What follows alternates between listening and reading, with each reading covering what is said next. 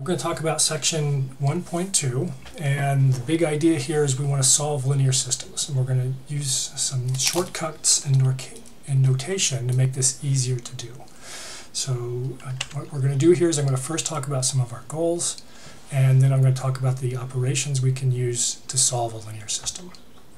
So by the end of this, you should be able to use row reduction so that each time you take a step using row reduction, you will eliminate one variable from your systems of equations. You should be able to take a linear system and write it as an augmented matrix, and you should be able to then turn it into row echelon form. And you should be able to look at the system and recognize whether or not the matrix is in row echelon form, and once it's in row echelon form, you should be able to interpret it and tell us what the meaning is from the resulting system and how it relates to the original system of equations. Okay, so let's look at an example.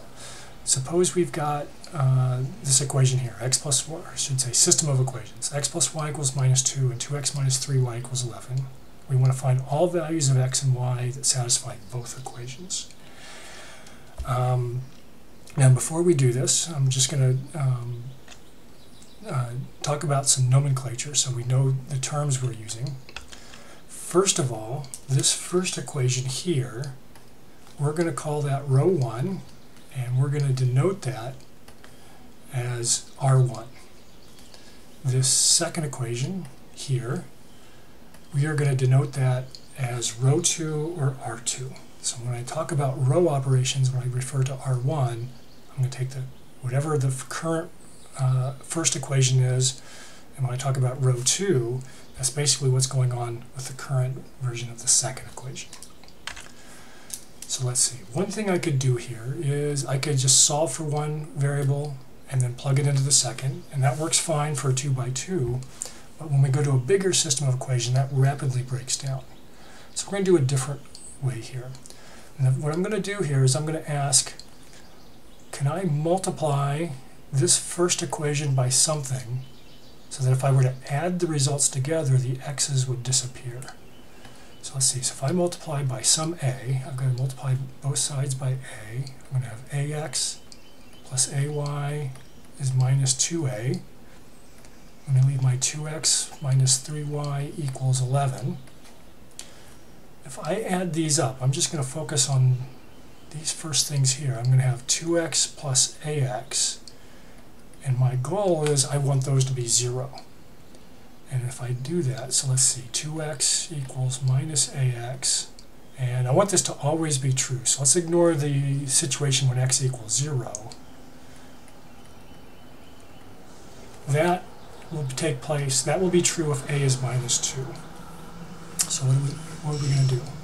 Let's go back up to here. I'm going to take minus 2 times row 1, and I'm going to add that to row 2. So minus 2 times row 1, that's going to be minus 2x minus 2y equals 4. So I basically just let a equals minus 2 and multiply through. I'm going to leave row 2 alone. 2x minus 3y equals 11. And now I'm going to add those things together. Now notice, that's going to be 0 by design. This is going to be minus 5y, so minus 2y minus 3y. 4 plus 11 is 15. So my y is minus 3. And what's nice about that is I can now go back up to my first equation, because I know that x plus y is minus 2 from the original first equation. I can plug in y equals minus 3, add 3 to both sides, and I get x equals 1. So my solution is x equals 1 and y equals minus 3. Okay. All right.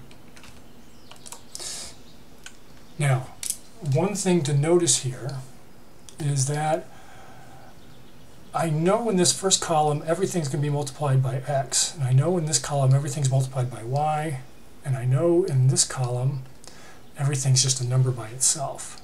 So if I look at this, I know there's going to be y's here. I know that in the end here I'm just going to be focused on these x's. I don't necessarily need to keep track of the x's and y's.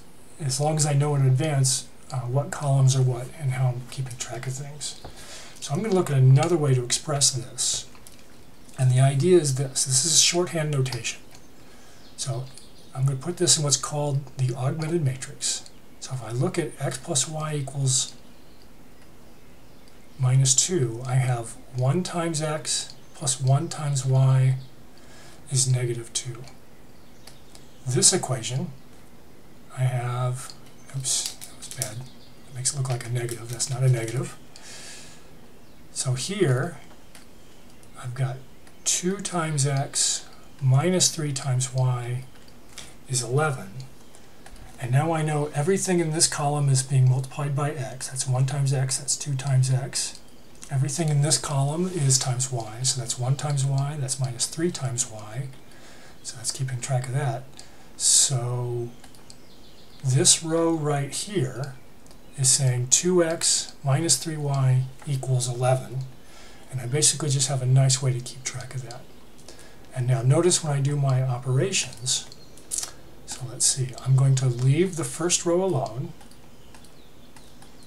because I'm not going to change that equation, but I want to make this so that when I'm done, I want to get a 0 there. Okay, so I know that I'm going to take a times row 1 and add row 2. So what does that mean? I'm going to have a times 1 plus 2 is 0. So that means that a equals minus 2. So let's see, so a is minus 2. So I'm going to have 2 times 1 minus 3. That's too much to keep track of. 2 times 1 minus 3. Oops, sorry. This should be minus 2, so I'm already losing track. This is going to be a minus 5.